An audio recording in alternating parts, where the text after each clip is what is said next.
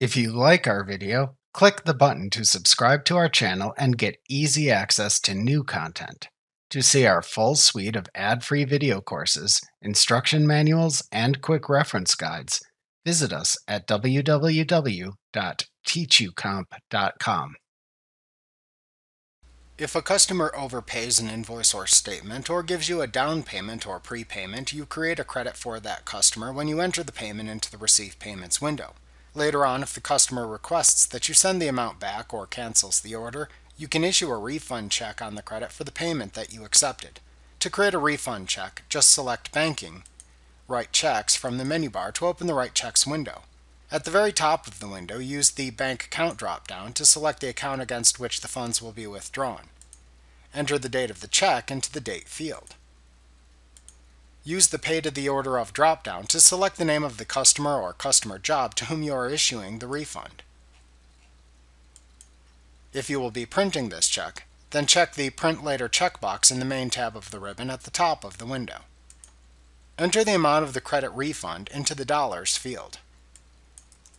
Then set the account in the Expenses tab to Accounts Receivable. Save and print the check and give it to the customer. After that, you must return to the Receive Payments window to match the credit to the refund check that you just wrote to the customer or customer job.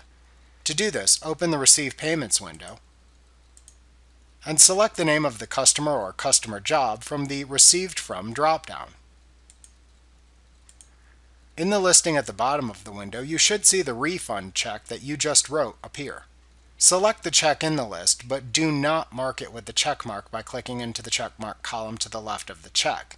You can click into any of the other columns to simply select and highlight the line item. Then click the Discounts and Credits button that appears in the main tab of the ribbon at the top of the window. If the Discounts and Credits window then appears, select the Credits tab in the Discount and Credits window. If the Apply Credits window opens instead, then the credit should appear on the Credit tab in this window.